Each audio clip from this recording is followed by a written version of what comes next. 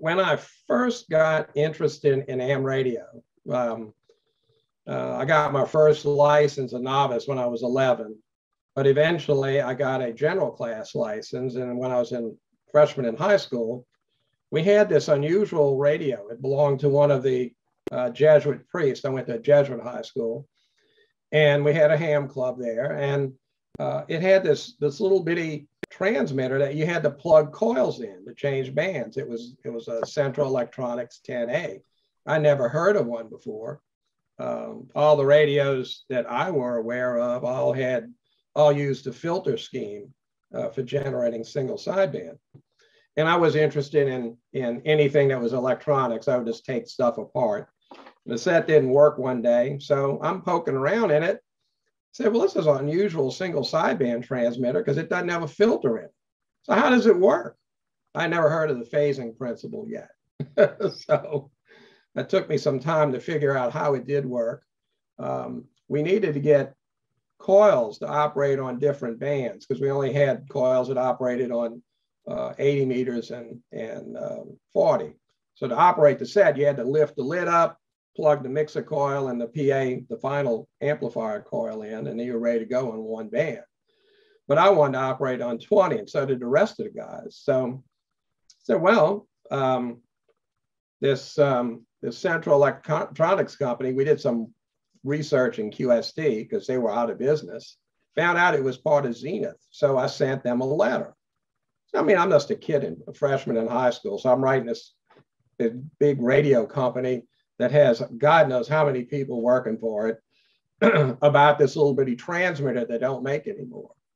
Well, lo and behold, I get a letter back, and it's from Carl Hassel. Well, at first I didn't know who Carl Hassel was. It turns out that Carl Hassel founded Zenith Radio. So he sends a letter back to this high school kid explaining how to build the little coils that go in the 10A transmitter. And he said, oh, by the way, you might want to talk to the fellow or send a letter to the fellow that invented it. And gave me his name. His name was Wes Schrum. I'd never heard of Wes Schrum, really. But in any event, that's how I eventually became acquainted with Wes. First by sending him letters, later by telephone, and finally in 1984, I went to Chicago and met him for the first time. During this period, I was I'd gone to college. Ham radio was instrumental in me wanting to become an electrical engineer. So I enrolled in college, got my degree in electrical engineering, and wanted to build the output networks that were famous in the Central Electronics radios. And that's how I really started to get close with Wes. And we became more than as telephone pen pals. We actually got to meet each other and became fast friends. I'd like to talk to you a little bit about Wes Schrum and his involvement in the development of single sideband for the amateur radio service. Many people are wondering, well, who is this guy Schrum and why is he so important? And what was his role in all of this? Because if you ask anybody about single sideband, ask them, well, who brought single sideband to ham radio, the first person they talk about is Art Collins. That's not exactly the way it worked. Yeah, I think you'll find the rest of the story pretty interesting. You know, before there was sideband, it was just a mess on the bands. You would get on 80 or 20 meters and the band was loaded with heterodynes from all the guys trying to operate AM, and only the strong signals got through. If you were a little pipsqueak, you just got smashed like a grape. And I guess this is how the term California kilowatt got to be invented. He got started in radio about the same time, I guess, about 11 years old. He was born in 1921. So he really was involved in the Depression years and World War II. But as a young kid, you know, radio was just a hot thing. It's kind of like what the internet is today and robotics are for young people today. Radio had that kind of draw with young people back in the 20s. And he wanted to build radios, and he experimented a lot. Of course, he didn't realize you needed to have a license, but he and a couple of his friends built a communication system that operated really above the 2-meter band. And they were talking to each other across town, didn't understand that they needed a license at all. But eventually they did get one. But his interest in radio continued to grow. And if you lived in Chicago in that period, of course, there were a number of radio manufacturers in the city. And Wes would gravitate to the E.H. Scott factory.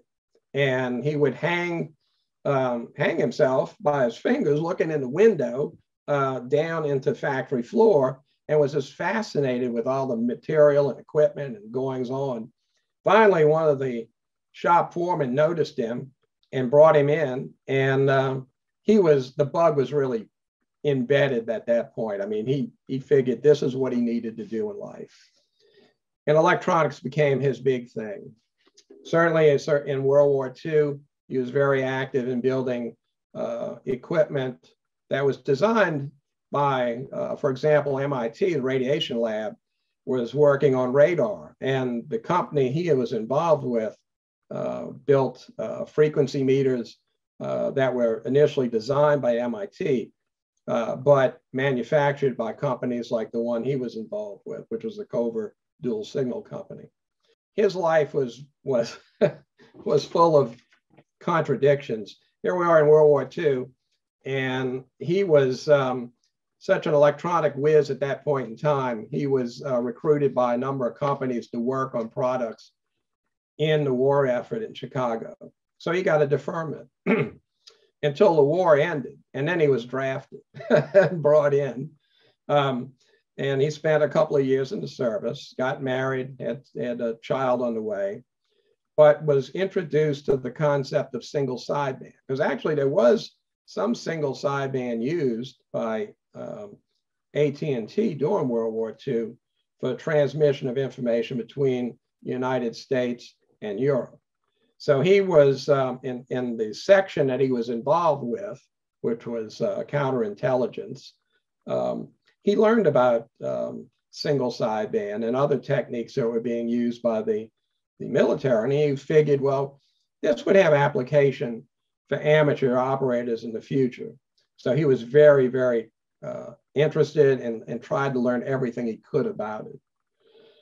You know, and he saw that as an opportunity. He wanted to get rid of the heterodynes that was so prevalent on AM communications and made it such a hassle to operate phone. I guess that's primarily why so many people stayed on CW. Now, after the war, 1948 is probably the key year for amateur experimentation with single sideband. It just exploded, and it was well documented by QST and also CQ magazine during the years of 1948 and 49. And in fact, it seemed like both extremes of the United States were working on it. There were guys at Stanford University working on single sideband experiments. At the same time, hams involved with General Electric in Syracuse, New York, were likewise experimenting with single sideband. General Electric wanted to get into it in a big way in the commercial side. The guys over at Stanford were looking to do it with respect to bringing it to amateur radio. But an article was eventually published by a fellow named Don Norgard, W2KUJ, who talked about how you could utilize single sideband, practical methods for receiving it. And in a publication called the GE Ham News, he published a very inexpensive, simple phasing type single sideband exciter that you could use on 80 meters. And that really kind of got some people thinking. Well, here it wasn't as expensive and difficult as the systems that AT&T was utilizing for commercial telephony. This was something that you could actually homebrew in your shack and utilize it on the bands. This is a picture of the first viable single sideband exciter that people could build at home. It's called the single sideband Junior. It was published by General Electric in their GE Ham News in their November-December 1950 issue. Well, Wes Schrum had been experimenting with single sideband transmitters too in this period. He was trying to do it with filters, utilizing surplus 455 kilohertz crystals that were used in communication sets for tanks in World War II. That was one way in which you could build a selective filter to eliminate one of the two sidebands in an AM signal. The only problem with that is there was no ready supply of crystals. If you were trying to build these things as a product, crystals were expensive back then, especially getting the types that you would need to make a lattice filter. So this concept that Norgard had presented using a phasing principle, which is a mathematic way of generating single sideband, appealed to him because it used nothing more than resistors and capacitors. Didn't require the use of specialized crystals to make a filter. At that time, of course, Collins had not perfected its mechanical filter, so that really wasn't an option either at that point in time. The only problem with the single sideband Junior was it only operated in one band. And if you move frequency, all these little adjustments on the front, you see these adjustable coils in the front, you would have to readjust them to suppress the unwanted sideband. So it was a tedious thing if you tried to move QSY, even in the same band, if you're operating on 75 meters.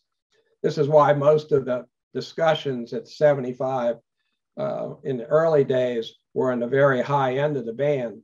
For one, they wouldn't interfere as much with the AMers, because the AM guys really didn't appreciate single sideband at all. It sounded horrible on the AM receiver. And also, the guys wouldn't have to move frequency. They would just operate fixed frequency with a crystal. Like this one has a single little crystal in front. Now, these exciters only ran about 5 watts. And the idea was to drive a grid-driven amplifier, a linear amplifier that you would homebrew as well. Well, Wes got the idea, well, you know, Collins had come out with the 75A1 receiver, which used a heterodyne principle to get it to tune on different bands. So you had a set of crystals that you would mix, and that way you could operate the thing in a set IF on different frequency bands. So he thought, well, why couldn't we do the same thing with this single sideband exciter? Why can't we operate it at a fixed frequency with a mixing scheme and even connect a VFO to it and get tunable? This happens to be a picture of Wes. Many of y'all may not remember Wes at all. Some of you might. Some of you guys are probably from the same era as I am or before, and you would have heard of Central Electronics' company. But anyway, this is Wes in the factory that Zenith Radio operated in the period of 1959 to 61. So he took Don Norgard's design and made it tunable, so you wouldn't have to retune the thing every time you QSY to a different frequency. That was Wes Schrum that did that. Oh, by the way, you know, Norgard also developed this method of detecting single sideband. It's one thing to transmit it, you still had to receive it. So he built a system. And Wes, of course, built a system around Norgard's designs and marketed it. It was called the 10A. It was first developed in 1951. Now, this is a picture of the 10A. And it was a very simple rig. It operated a single 6/8 AG7 final, about 10 watts peak power, which was enough to drive a linear amplifier of the day. And it would do upper and lower single sideband. Also, it could do AM. And even because it used the phasing principle, you could operate phase modulation on 10 meters with it. what they did, or what Wes did, was he generated the single sideband energy at 9 megahertz. So it's at fixed frequency. It included Vox. Now, I don't know of very many transmitters back in 1950 and 51 that had a voice operated or voice controlled system for push to talk, but the 10A did. It also had a QT. Well, I guess that was to keep it on the QT, but we call that today anti-Vox. That was built into the 10A. And he sold it along with the demodulator in either kit or wired form, and it sold like crazy. Now, he started his business in the garage behind his parents' house. And eventually, as it kept growing, he kept renting garages in the neighborhood because they're all served by a back alley. So pretty soon he had 6 different garages with a service alley, and he was using technicians and kids he recruited from the DeVry Institute Technical School to help build these things. So suddenly this neighborhood has got these kids running up and down the service alley with wheelbarrows moving transformers and steel and cabinets and chassis and all this stuff. And it became a full-blown radio manufacturing operation in a residential area. Eventually it had to move, of course. Now, you know, Wes had acquired the rights to utilize the General Electric's patent, and that design, the single sideband junior, was actually protected by a patent. He got permission to do that. And the first exciter that he built, the prototype, was in April of 51. Here's a picture of it. Now, if you look at this picture, and we'll go back a couple of slides, you'll see that there's pretty good correlation between the two. They look very similar. This is an inside shot of it. Central Electronics then was off to the races. They were building these sets like crazy. They had advertised in CQ magazine and QST. People wanted to get on this single sideband mode to experiment with. At least a lot of people did. And so they were selling these kits like crazy. But, you know, people were getting a little bit tired by 1954 of having to open the lid and change coils in order to change bands. So eventually, the improved version, which is the Model 20A, was all band switched. So you no longer had to have plug-in coils. You would just switch the band and tune it up and you're ready to go.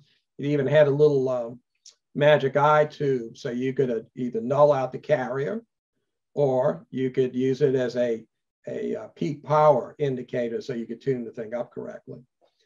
So he effectively refined the 10A concept into a device that was more universally acceptable to hams, the 20A. They sold a gajillion of those, probably about 7,500 is the total number of those sets they made. Now you have to figure, back in the mid 1950s, there probably were only about 70,000 amateur radio operators. So he sold a considerable number of these things to hams at that time. Now this was pretty neat, and it got people on single sideband. Single sideband, unfortunately, did cause a lot of friction with AM operators. They didn't like it because it sounded horrible on the AM detected, a diode detector receiver. You couldn't understand it. It sounded like Donald Duck. And a lot of folks complained that the sideband signals were wide. It was because of the receivers that were in vogue at that time. They didn't have the selectivity that you could take advantage of a single sideband signal that was only 3 kilohertz wide. You had these receivers that had a detector bandwidth that was more in the order of 12 kilohertz. So yeah, of course it sounded bad. It sounded, a sideband signal could sound much wider than it really was.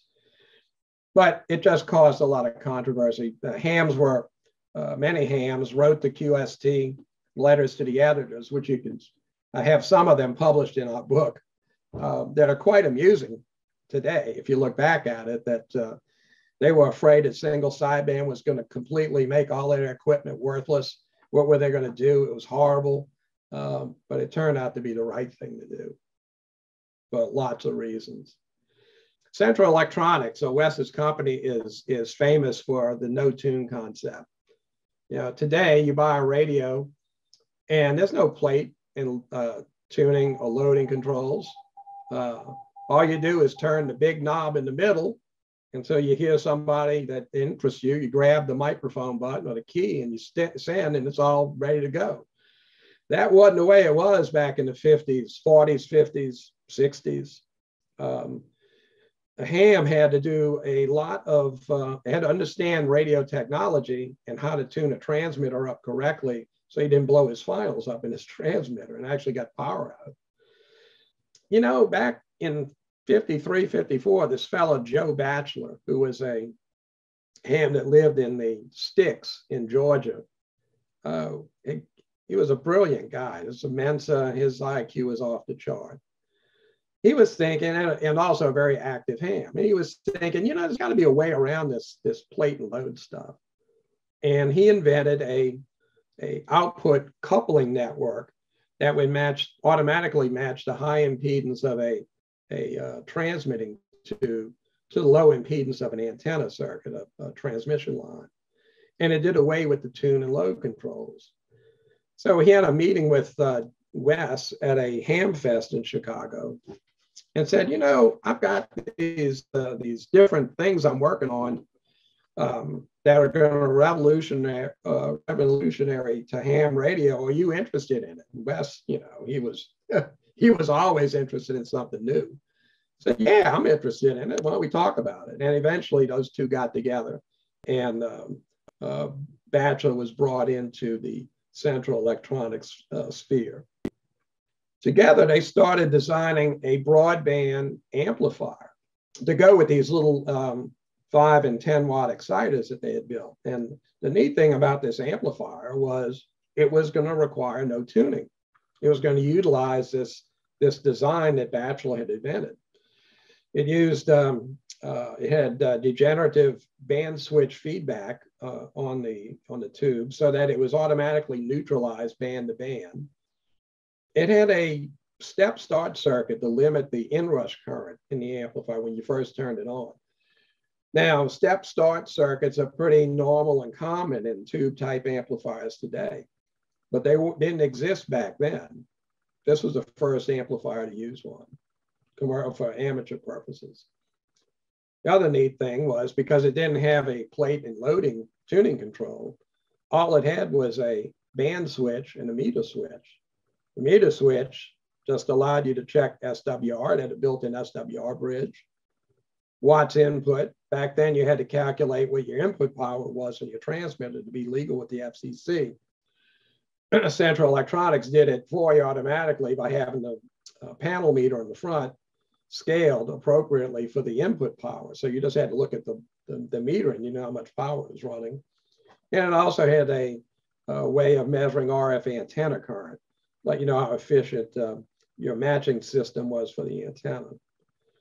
It had front panel alarm indicators. It was designed for use with a TR switch, electronic TR switch or relay for antenna switching. It had a unique screen regulator circuit built into it. It was so unique. It was designed by a fellow that was working for Wes at the time. His name was Tom Clements, W9OKA. And it was such a neat idea that if you look in issues of the ARRL handbook from about 1958, 59, 60, 61, you'll see Tom's screen circuit in the handbook. So it's kind of neat. And it used a single 813. The way that the tube was protected, you really couldn't destroy it.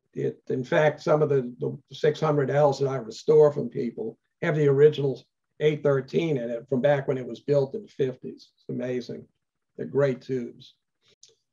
Now the picture on the left is the 600L. As I said, it had a meter switch on the left, the band switch on the right, the meter in the middle, and the status indicators under the meter. The one on the left is just the filament it's on. The one on the right, the red one, is the high voltage when you just hit the switch and it's ready to transmit. The one in the middle is an alarm, a fault indication. So if you had excessively high SWR or you were overdriving the amplifier, that light would light up. The amplifier would trip itself out to protect itself. So you couldn't damage a 600L. The set on the right is the 100V broadband transmitter. And this is the one that really changed ham radio. Now, they started developing it in 1955. It was going to be completely self-contained. 100 watts output, continuous duty at its own power supply. It handled all the modes: sideband, double sideband with suppressed carrier, AM, phase modulation, and even included frequency keying. Teletype was starting to become a active mode in ham radio in the 50s. So they built an FSK mode into the transmitter, so it was ready for teletype back then. It had an active filter.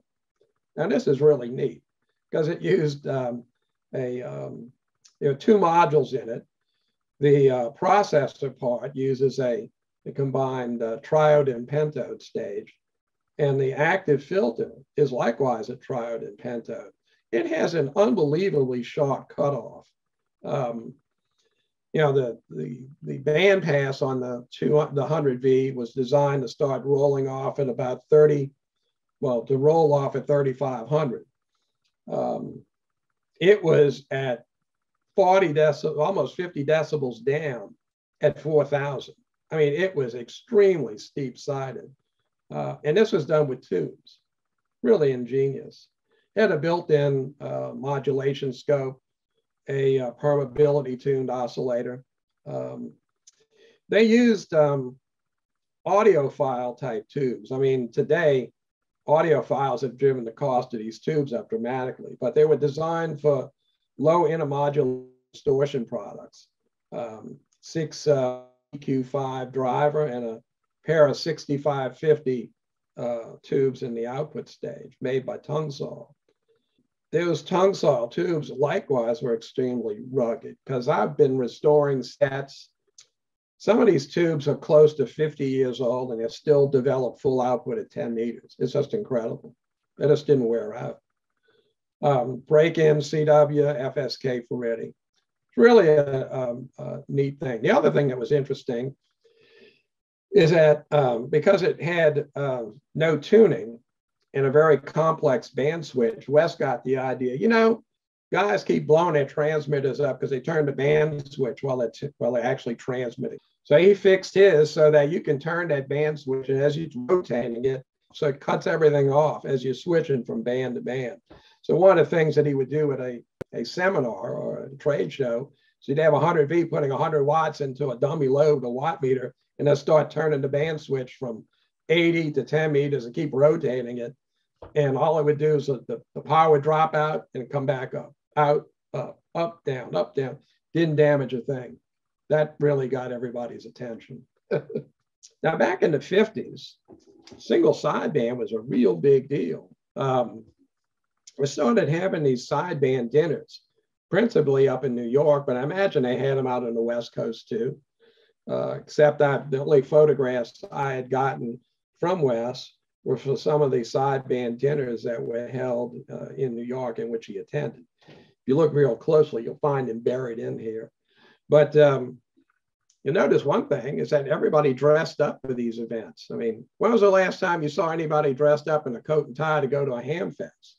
You know, it just doesn't happen today. You're lucky if you got a good clean t-shirt on. But that's the way these folks attended these events, and they were really big time events. A lot of big speakers that were the movers and shakers in this new technology called single sideband. This is a picture of Wes and Joe Batchelor. Wes really sold hams on single sideband, and he did it the old-fashioned way. He went to different trade shows, ham fests, and back then you didn't have nearly as many ham fests then as you did today.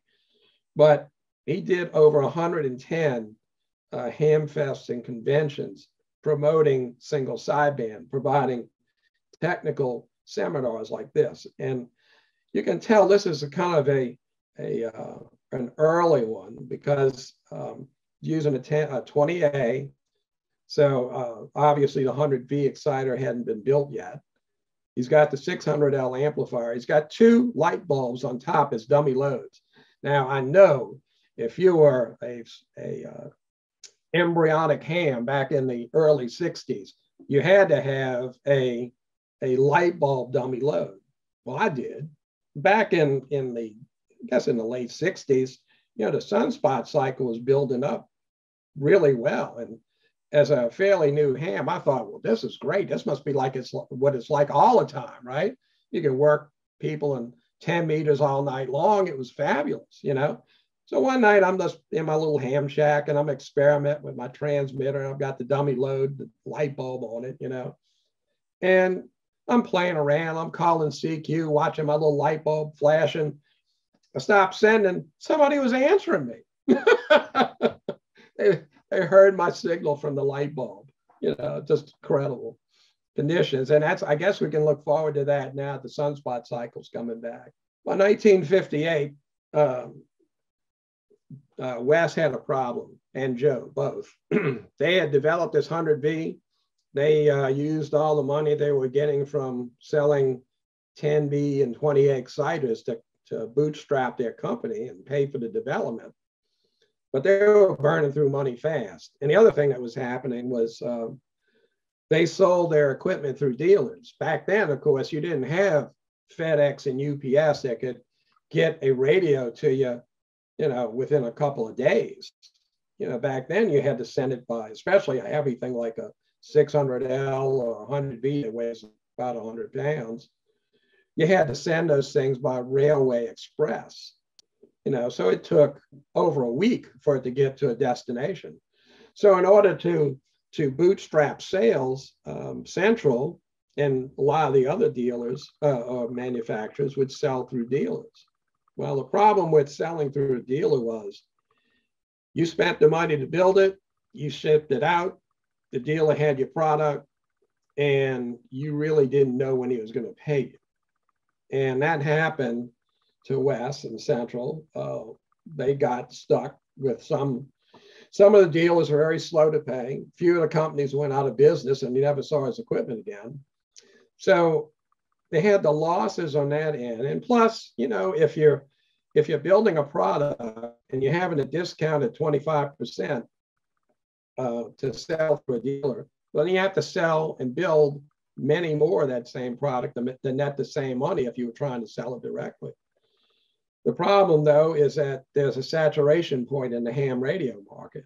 You can only sell so many 10B and 20A exciters to a fairly small hobby community. I mean, when you think about it, when I was a ham, I got licensed in '67 as a general class.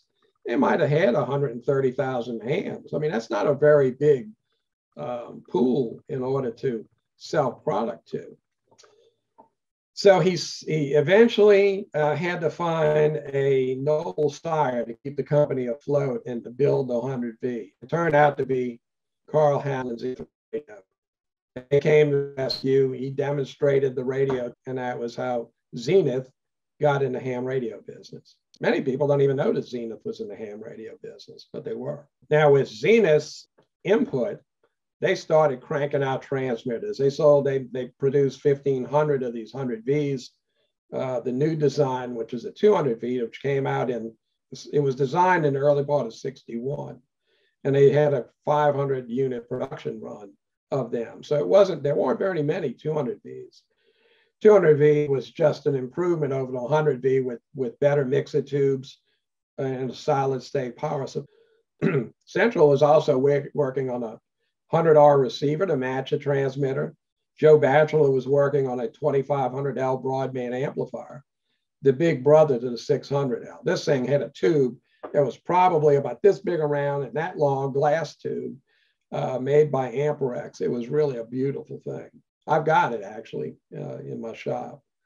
They also were developing a lower cost system, the 50V for the V meaning it had a VFO, and the 50R for it being the receiver, a lower cost product for the ham market. But suddenly in November 1961, Zenith made the decision to get rid of the amateur radio business. Why? Zenith was kind of late bringing color televisions to market.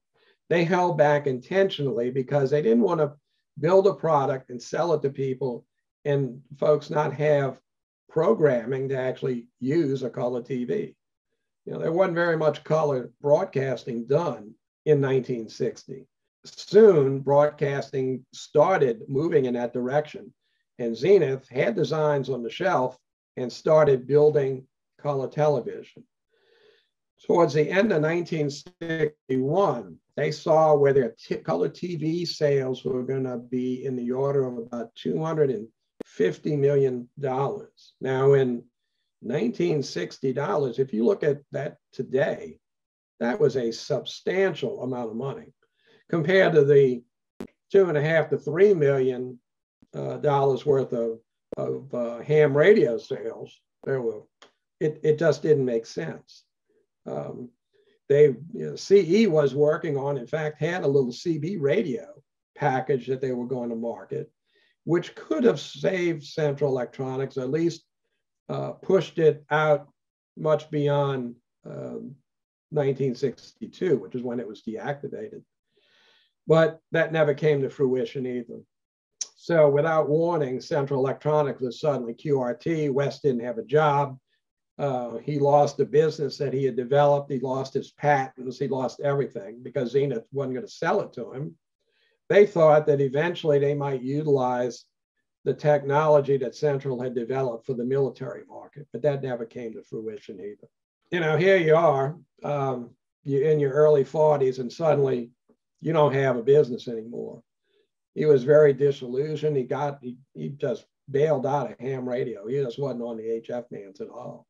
But he recalibrated. He built himself back again and moved in a totally different market. High voltage test sets that were utilized by AT&T, Bell Labs, Motorola, ADC Corporation, Teletype Corporation. All those folks used his test equipment. And during that time, you know, after I became more involved with Wes, I would actually go up to Chicago and help him build his product. And we would always combine these excursions that I would make up with a ham fest. So it was always fun. You know, we had a great time together. And he taught me how to build my own business, which I can talk about a little later. But I wrote this book because he was such an important figure in the amateur radio history. And so many people didn't know anything about him. I thought that was just a shame because his story is, I believe, so important today, especially for young people, that maybe if a young person read his story and saw the type of adversity he worked through, and became a success in multiple levels, it would give them the encouragement to go on and try to chase their dreams and make them a reality too. He was certainly very instrumental in my life in helping me build a very successful business, first in manufacturing equipment for the oil industry. Then later, I moved into building digital paging transmitters when paging was a business before cellular came in. And then later in my public safety work, communications work. You know, one person really can make a difference in a person's life. I was lucky to have Wes Schrum in my life, such an instrumental person in the development and bringing single sideband, a mode that we all enjoy today, to the amateur community. I felt that his story needed to be told. The balance of my work for the last 30 years has been designing radio systems for the public safety community, trying to make them no break, trying to anticipate what things can go wrong and make a radio network just collapse in a calamity. The radio vendors, the equipment vendors built excellent equipment. Motorola, L3 Harris, K5EF Johnson Kenwood, they build radio systems or radio equipment, transmitters, receivers that work just flawlessly. They're software upgradable, so they really are obsolescent proof to a large degree. What kills radio networks are damage to antennas, the lack of electricity, a sustained electricity, clean power at the sites, and site-to-site connectivity. Large radio networks utilized by counties and cities operate with multiple radio towers that have to operate in synchronization with each other. And that requires a secure, non-commercial backhaul connectivity, normally with microwave. If you design a radio system anticipating that it's going to have to sustain failures and continue to operate, you've done your work in making it reliable. And reliability is an investment. It's expensive, it's not cheap, but when you have to have radio systems that work in the worst of circumstances, when commercial services such as cellular telephone are off the air, and public safety needs to be able to communicate immediately in the aftermath of some disaster, that's what you have to do. You have to plan for like what Donald Rumsfeld used to call the unknown unknowns. That is my presentation on central electronics and single sideband. It was difficult for Wes to convince some people that sideband was the way of the future. One of the funniest stories he told me was he was doing a presentation in Lithia Springs Hamfest in Georgia. And he completed his sideband demonstration. He had a very convincing one. He would have single sideband excited, two of them, and two VFOs. And he would be able to, and they would have on this, or one VFO that operate two sideband exciters. One was on upper sideband, one was on lower sideband. He could switch between the two. There was no interference. It was really neat. It worked great, you know, and demonstrated how effective it was. Well, after his presentation, these two big burly guys grabbed him underneath the arms, lifted him up, drug him outside, and dangled him over Lithia Springs, and said they were going to immerse him in the springs until he gave up this idea of single sideband. Well, Lithia Springs is only about 2 feet wide and 1 foot deep when they did this. So they put him down and he dusted himself off, said, "This is nonsense. You know, single sideband is the wave of the future. You have to conform and get with the program." They grabbed him and they kissed him. And that was just typical Wes Schrum. He was just a character, and people loved him.